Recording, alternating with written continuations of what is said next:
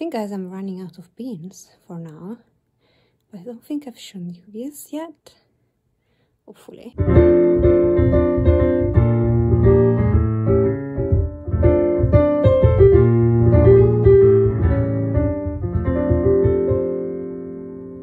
Hello guys, welcome back to my channel, The Inked Reader. My name is Eva and today I am trying something new.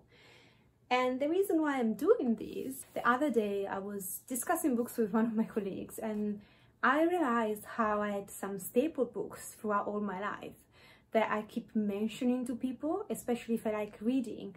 I would kind of try and exchange opinions of the books that I cherished growing up or that had such an impact on me. Books that shaped the way afterward I kept reading, for example. Books that started a trend or genre that I would read after having read that book. And I can always associate a moment in my time as someone who's always read a lot since she could read. I realized that there are so many instances in my life, so many phases of my life that I could actually associate with books. And I thought, why not make a timeline of my life with books? And using the books that shaped me. So I got a lot of books here on the floor. The only books I don't own physically, I do own them in Italy, so maybe they are still at my mom's house and I've not brought them here. The majority I did, but might be part of a series which I always had in Italy or in Italian, or maybe my mom wanted to read that and I left it there. So I've done actually a proper timeline. Yeah, I cannot draw. Yes, I'm just doing journaling for relaxing, okay? I'm not an artist, will never be, and I'm still finishing this. I will give some synopsis of some of them if I think they're necessary. I want, when we come to a certain section, I'll explain why. I'll just mention them but not go into any details.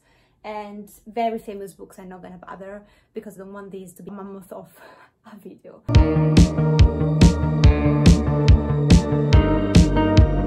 I started reading when I was 5 years old, and at the beginning I was just reading everything I could get my hands on. I think I had a lot of children books, I remember, but we're not going through those because, yeah, children books. I've read many. My mom would read to me sometimes.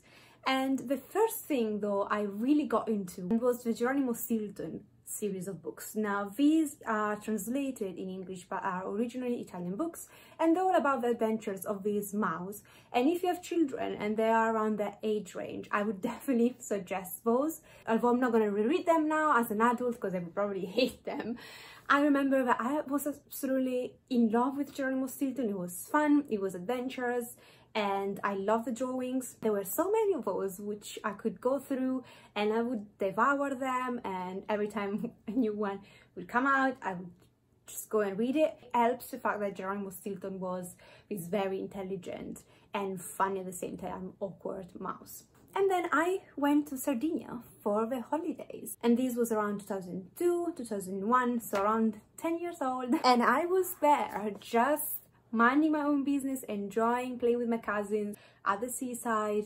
And if you've not been to Sardinia, you should go because it's one of the most beautiful places for holidays and just relaxing you can go to. And I remember that my aunt was reading Harry Potter and she said, do you want to try this? And for the rest of the holidays, basically I said goodbye to my cousins, I said goodbye to the seaside, and I would spend my days outside in the patio of the house we would rent, just reading freaking Harry Potter. So I do have here the illustrated editions. I do not have my copies of the not illustrated ones just because they're in Italy. I do have the illustrated ones, which I love, absolutely, and I've been rereading them every time one of these comes out. Now, I am aware of the controversy with J.K. Rowling and all of that. Not gonna go into that, and I just want to mention that I would be lying if I say that Harry Potter as a child wasn't a staple of my childhood and started me down the trend of fantasy, because it did. So I'm just recounting experiences and what shaped my reading life moving forward, not getting to the controversy in this video. And then when I was around 12 years old, I kind of started discovering contemporary, and I remember, this is not the first book in the series I'm aware of, but I remember that I was again a summertime and I would go and purchase books from this tiny shop in a small city we were kind of staying. I was not having a good time. I didn't have a nice childhood. spoiler alert. So books saved literally my life, and I was hating every moment of the holiday if not for me having actually Louise Rennie's Georgia Nicholson Chronicles books to read. And I remember that my mom would buy me all these books just kind of keep me content, because she was aware of how miserable I was. So they always bought me books. In that sense, I was always lucky. I think they kind of, my family recognized that books were my saving grace. So I always had access to books. And I remember that summer kind of when going through all the books that were out at the time, I think around 6 or 7, I don't remember exactly. And I loved it. And those are The Adventures of Georgia and her fat cat. And she's a English child who was very awkward and going through her first crush and all those things, and it was just very funny. And then we get to those, I think around 13, I was around 13 years old when I discovered literature. Now this is again not the proper cover. If I have time, I'm gonna put it here, but this is the Chronicle of the Immersed World. This is an Italian book which has been translated, not this one, not the sequels, but the first trilogy has been translated in English. And this is the first YA fantasy I really got into. And I remember it was the story of this half elf, half human who wanted to be a warrior, and she goes to become a warrior and fly on dragons and ultimately kick asses and become, well, I don't want to spoil it in case someone wants to read it, but yes, I loved that, and I loved all the sequels even more. I'm not going to dive into this because I don't think they are translated. However, the first trilogy is. If you're young and into YA, it might be worth a try. In Italian, they were beautifully written. Don't know how they hold on the translation. And also the covers, like all the covers are stunning like this. And then we hit 14 years old. And 14 years old, I think it's when I honestly started to read more grown-ups adult books which I shouldn't have read, I shouldn't have been given, but I was very curious, and again people would just give me books and people would just allow me to read whatever I wanted. My grandmother used to live in this house with a whole made of whole bookshelves, like she has so many books, and I remember I would just go and pick one up. But this book, which is Funny by Erica Jong, this was given to me by my stepmother. And I don't remember what happened, but she just said, I've been loving this when I was a teen, you might love it as well. And I did. This is the story of this prostitute, if I'm not mistaken. I've read this ages ago, I should reread it. But I remember her being a poor girl that goes into prostitution basically to sustain herself. And then there's a bunch of misfortunes. And it was pretty explicit. So for me, it was a big deal back then. I was reading a grown-up book full of grown-up content. I would not suggest this to a 14 years old. No, probably. I've not read it again, so I don't remember the content, honestly. But I remember that kind of opened up a new world of actually erotica and romance books, which I was not exposed to before, and also historical fiction. So this kind of started my passion, which these days is not that intense, for historical fiction, but I do enjoy my historical fiction sometimes, and I think it's because of Funny, to be fair. I would not vouch for these books right now because I've not reread them. I'm just saying these books shaped me growing up. And then we have me. Again, I was still 14 at the time, and I think I was basically in Italy passing through middle school to high school. And in high school, first summer holidays, my literature teacher gave us a bunch of vampire books, and boy am I grateful that she did, because I read Dracula by Bram Stoker, which to these days is my favorite classic. I know that a lot of people do not like Dracula or think that it's slow, but these to me open up the world of gothic fiction, of vampires, of creatures. And I was terrified and fascinated. I remember that all that summer I devoured those books that she gave us around 5. Now I don't remember the title of the others, but I do remember Dracula. I'm not gonna get into any details because actually I've realized that since that summer when I was 14 years old, I've read so many vampire books. This started a whole chapter of my life, which is still actually ongoing, that I want to do a video about my favorite vampire books and what vampire books I'd suggest or I remember loving at least. So I'm going to do this separately. So all the vampire books mentioned here, I'm going to just rush through. But Dracula, to this day, my favorite classic. it's Dracula. I love Dracula. And then we hit 15 years old, and 15 years old is actually when I stopped going to high school.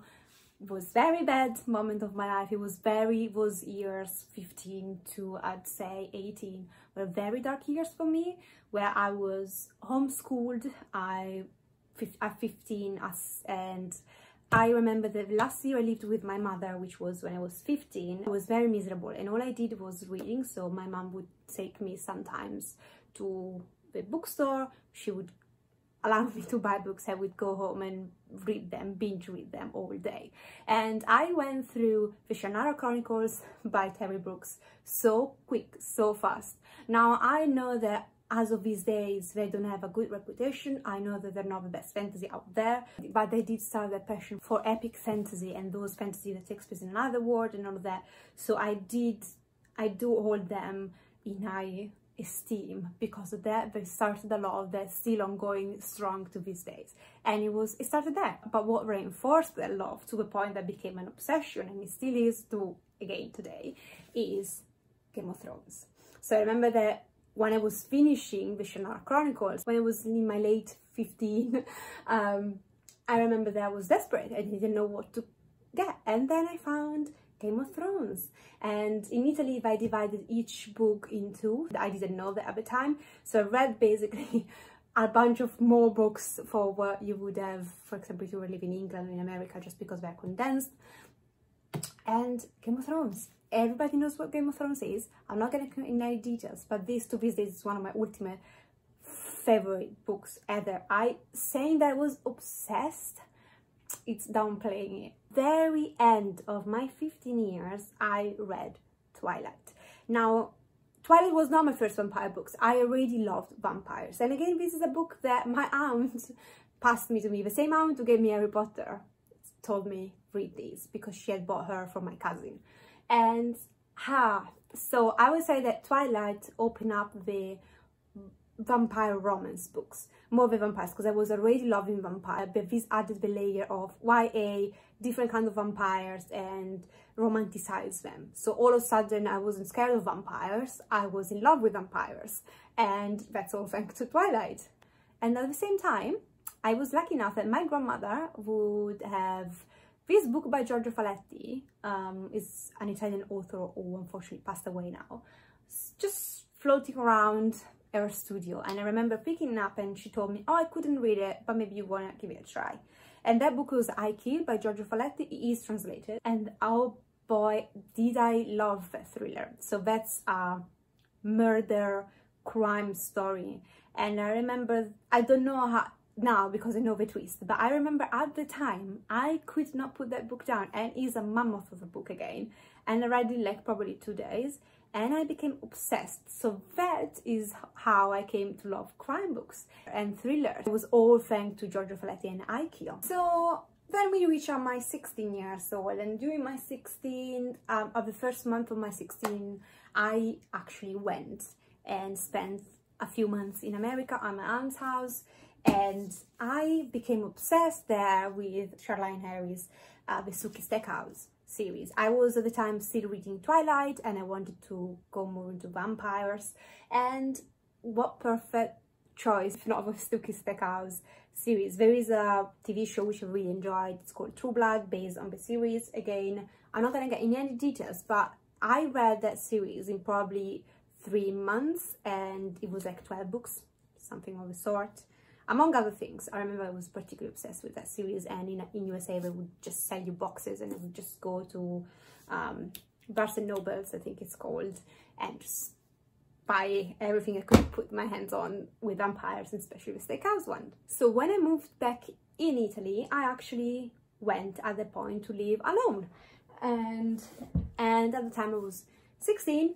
Not ideal going to live alone at 16. And I remember that again, books saved me, and I would spend so much time with my new obsession. It was the Laura K. Hamilton, Anita Blake Vampire Hunter series. Now this is definitely for adults. The first 8 books are amazing. Then the series goes downhill, but those 8 books shaped my reading taste, shaped who I am, and what I like reading so much that to these days, even if the books are shit, because after the 10th book, we go so much downhill into pure erotica, forgetting bloody mess adventures full of brutality and amazing politics that were the first 8/10 books. This day I'm still reading it just because I cannot even contemplate the fact that I will not read every book in the series, just because these characters I still love so much, and I'm suffering every time I read a book now, but I'm still reading it. And with vampires also arrived werewolves. However, the werewolves came in the form of a female werewolf, and that was the anxiety of Calixto the werewolf. This is the story that takes place in England and Scotland, and we have this very raw, savage werewolf girl escaping her family and finding shelter with these two humans, and she's addicted to a bunch of stuff, she's self-harming, she's out to self-destruct and at the same time destruct everybody else. And I remember that I loved it. I read the last book in the trilogy this year.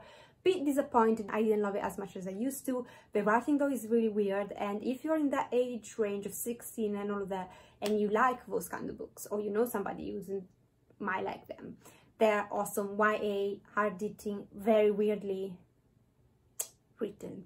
It's just something you have to try, because it's not something I can say. Like a majority of people will probably hate the writing style. I thought it was so freaking weird to mix very intense topics with very superfluous, silly talks between characters. Very weird. These days, I don't love it. Back then, I don't know. I love this series. Probably more because of the savage werewolf girl though. And then we hit my 17, where I started blending fantasy with more romance and erotica genre, and I did that because I read Kushal's Start trilogy. Now this is a epic fantasy trilogy that has subsequent other trilogies, and it's the story of this girl who is born with this spot, the red spot in one of her eyes, which marks her as chosen by a god of pain. And basically she can withstand a lot of pain, and she becomes this concubine, very famous for serving clients who were in S&M. But the erotica and the sex is so little compared to the epic fantasy politics and action that's going on. It's one of my favorite pairs ever. I still remember the couple. It's very brutal. Like, it's very intense, and I remember them going on journeys and a lot of adventures and intrigue. It was very, I mean, it's amazing. It is honestly amazing. To these days, I think it's one of the best fantasy series of the genre that mix romantic elements and erotic elements with classical fantasy elements, if you want. Although it doesn't look anything like your classical fantasy, but I still recommend this to these days. It's amazing. And at the same time, I was very much into thrillers from I Kill Giorgio Faletti. So when I was 17, I read The Bone Collector by Jeffrey Deaver. I don't remember how you pronounce it. Anyway, there is also a movie with Denzel Washington and Angelina Jolie. Loved the books so much. Like, I remember the twist in this series, which is a very long series, the Lincoln Rhyme series it's called. So if you're into crime and you want a very amazing protagonist who's so freaking genius. I think Lincoln has an accident or something, so he's bedridden, and he works with Amelia, I think Amelia is her name, to solve crime. So he's the mind and she kind of brings in the muscle, if you want. But they're both working together. It's amazing. It's full of twists. Each book tackles a different crime, and it's mayhem is going on in every one of them. And if you like these kind of books, it's really one you should give it a try. And on the same note, on those years, I became obsessed with Patricia Cornwell's book. Now this is the Italian cover of book, I don't know, 15 in the series. So just take the name and the Case Scarpetta series. I became obsessed with Case Scarpetta. I think she's a forensic pathologist that, for some reasons, she always has to solve the crimes of the body she's dissecting and deciding the cause of death and all of that. And I remember that it's just a mixture of science and her getting herself in a lot of trouble and solving mysteries, which I really enjoyed. And again, I'm going to continue reading this series forever, even if I've not read one in 10 years probably. I'm going to continue on, I promise. And then we get into, again, fantasy, a new fantasy subgenre, which is comic fantasy, and these all started when I became obsessed with Disco War series by Terry Pratchett, and I didn't read initially them in any order. I'm gonna do a separate video when I'm finishing my Disco War TBR. I'm gonna explain sub-series, what I loved most, what I loved less, but the reason why I became obsessed with Disco War, and I'm just gonna leave it at that, is Reaperman, which is the sub-series where you follow Death. And I remember that I was laughing so much, I was crying while reading this, and it opened me a world, and that was the Disco War. And again, wait for that video for me to get more details, and if I already put it up by the time you're watching this, I'll link it down below. But oh boy, the Disco War series, if you are into humoristic comic fantasy, and even if you're not, you should give it a try. They are just unique fantasy, and I'm so grateful to Reaperman. To this day is one of the books which made me laugh the most.